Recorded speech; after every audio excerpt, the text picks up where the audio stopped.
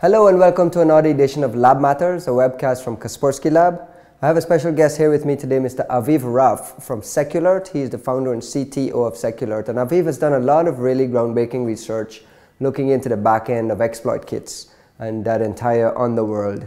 I want to start by asking, has there been, what would you say has been the major evolution of exploit kits from the server side over, say, the last 2 years? Has there been any significant advancement, any sort of unique, sophisticated things happening that you can share with us? Well, basically most of the major advancement in terms of exploit kits are mostly in the user interface, and less about the actual exploits. Right, so the control panel, the user interface that the bad guys look at and they use. Exactly. What they added basically is a very fancy looking interface. They added major statistics when you can actually see which exploits are being mostly effective. And this is generally just an upgrade of the, because it's always had, over the years, it's always had control panels and statistics and so on. What has been some of the significant improvements that you've noticed in these control panels?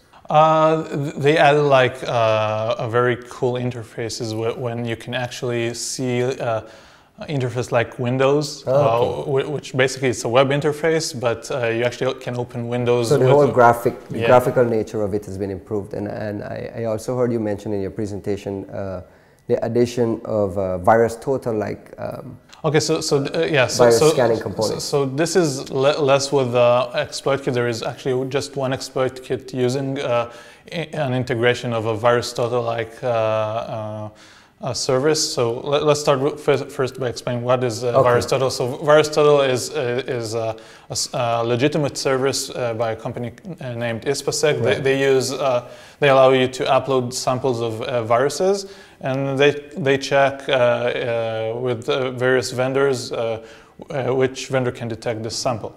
So what the criminals are doing now, they added new services much like VirusTotal, but VirusTotal sends the samples to the AV companies in order to help them with detecting the actual samples. The cyber criminals are not sending them, and they also charge other cyber criminals money for that. To use it. And these are scanning services that scan against all the regular antivirus companies. Yeah, exactly. They actually work as advertised? Have you ever looked at these tools? The tools are actually work. They have, of course, cracked versions. They don't pay to the AV companies.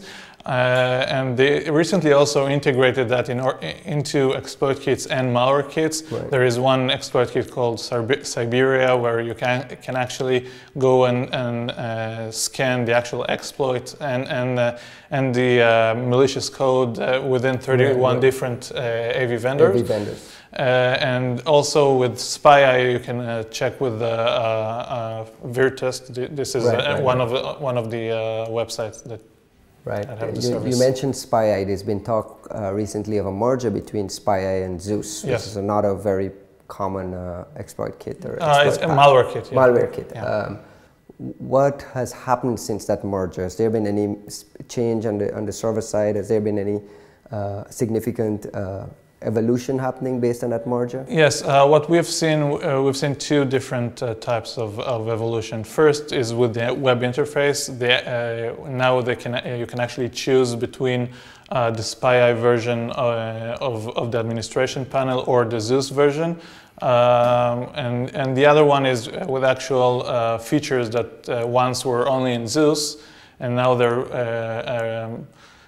been ported to the actual SpyEye version. So the actual core backend of the website is SpyEye, and new features from Zeus are being ported to the SpyEye. So if I'm a Zeus customer, do I have the option to maintain my Zeus interface versus having to use a SpyEye? Yeah, has there been a merging of the interface as well? Yeah, you just need to choose. You get them both, and you just choose which you're more like.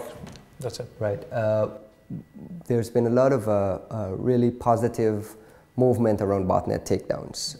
Microsoft and security companies in general have moved to the courts and getting law enforcement help with disabling and removing bots, killing botnets.